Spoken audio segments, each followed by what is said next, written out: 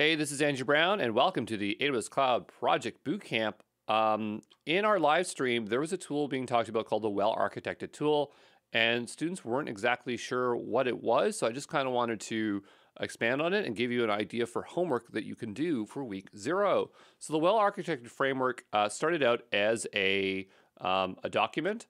And so this is, if you just type in Well Architected framework, you can find it on AWS. Other providers like Azure and GCP have some kind of equivalent and might be named extremely similar, but the idea is that AWS first made this PDF and it had 5 pillars. They recently added sustainability, so there's now 6.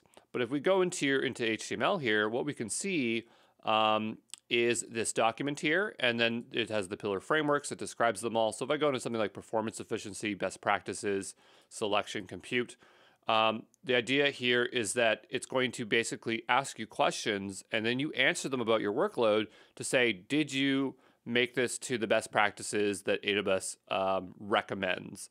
And so if you can answer all that stuff in detail, the idea is you generate a report, you hold on to it as a living document with your team to make sure that you are doing the best job when building out your cloud workloads. So this document here is fine, but now what they've done is they've built out, and I've never clicked this labs button. I wonder if this goes to the same place. Okay, so they have labs now that you can go through. I'm not sure how useful this is.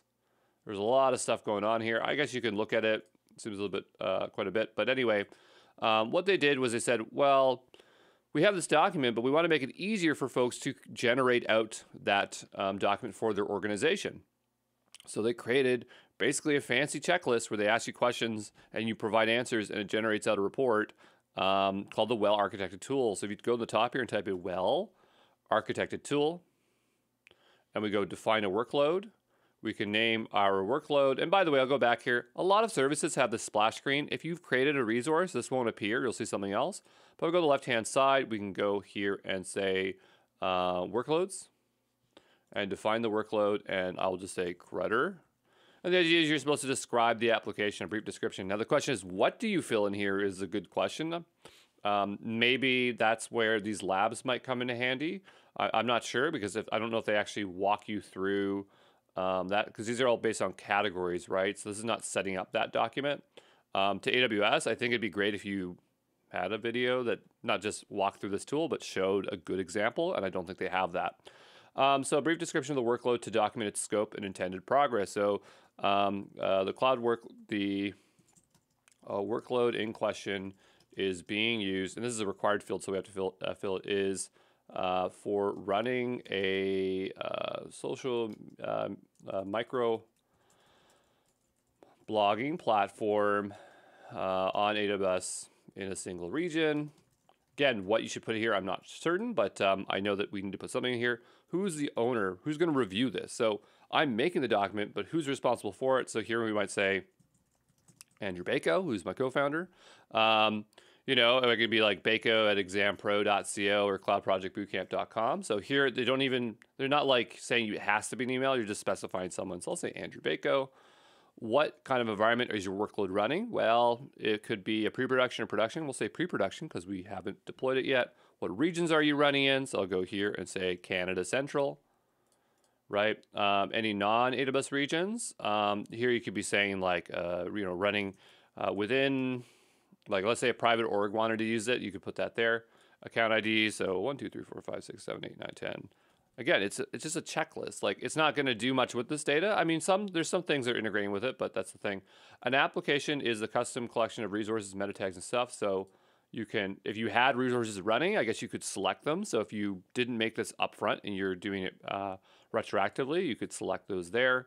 A link to your architectural design. So remember that you're creating architectural design. This would be something good to put in here as a link, as a host. So you have a reference, industry type.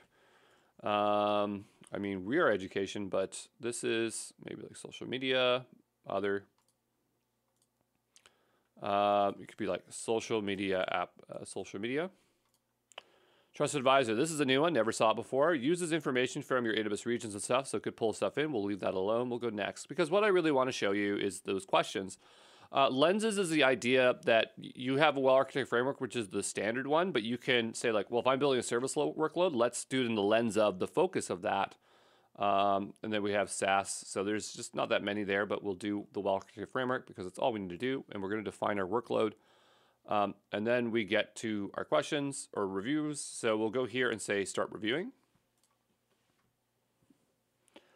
And now we start getting questions. So this is all the stuff that's just extracted out of, not this part, but of this HTML document, right? So you go in here, and those questions that we were looking up, like if we were to look at ops, and we go to the pillars here, and we go to operational excellence, and we go best practices or organization, that might show up. So it should be the same thing. How do you determine your priorities?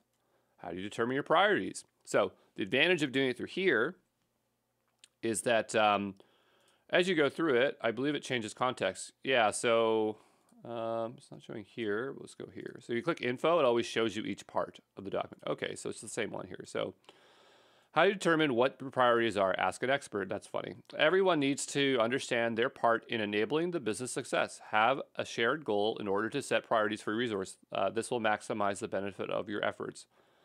Obviously, you can always just cop out by doing that, but let's say evaluate the external customer needs. So involve the key stakeholders, including business development and operations teams, to determine where to focus efforts on external customers. This will ensure that you have a thorough understanding of that. So we checkbox it, saying that we did it. And then I guess the idea is you just read through it and you say, did I do these things? I could have swore I remembered that you had to fill them in and provide descriptions, but oh, notes down below. Okay. So the idea is you just go through there and you evaluate those stuff. But I would think that if you made a real document, you would write for each one, like what you actually did to meet those requirements. I thought that's what it was. But we'll go next to the next one. And you get the idea. It's the same thing all the way down. I'm going to hit save and exit. And the idea here is that we have checks. So like if you have checked them, then it's like you're fine. If you haven't checked them, then you got some trouble here. Milestones, that remember these are. But yeah, so again, my opinion about this is like, this is okay to go through and read it. But I think if you were to do this for real, I would go and actually write what I did for each of these, because what's a checkbox do? Not much, right? But you could write them in notes. But yeah, that's the Well Architected tool. So yeah, you create a document, you generate this out, just some ideas there for you. But hopefully this helps out, and there you go.